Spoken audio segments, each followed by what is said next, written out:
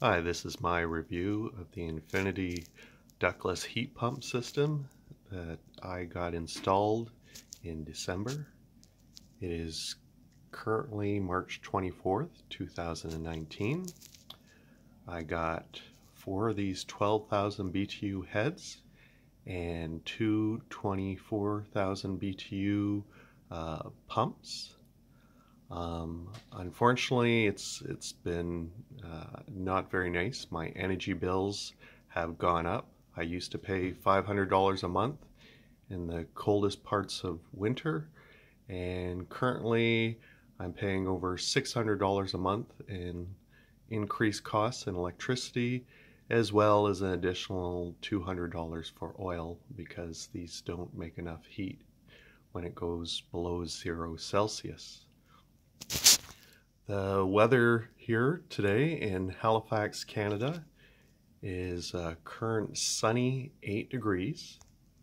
I've left my heat pumps on 80 degrees Fahrenheit, and it just doesn't produce heat. So just to show you this one head that I have in the living room here, the main floor of my house is approximately 1,000 square feet. It's a 3-story Cape Cod, and I have 2 of these 12,000 BTU heads on the main floor. And in the living room, as you can see, it's been set on 80 for over a week. I usually have it at 78 or 80, and it just doesn't bring the heat up. So as you see, it's a beautiful sunny spring day here in Halifax, Canada, and it's currently 8 degrees outside. And here's the temperature we have in the house. 69 degrees Fahrenheit. And it's just been really disappointing. We bought this system because they told us it'd bring our energy heating costs down, and it makes as much heat as if I bought a $50 space heater. Really disappointed. I'm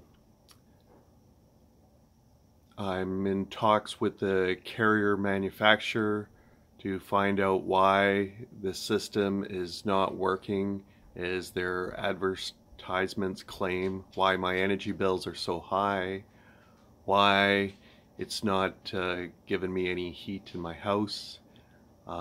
This has been an ongoing issue since December of 2018.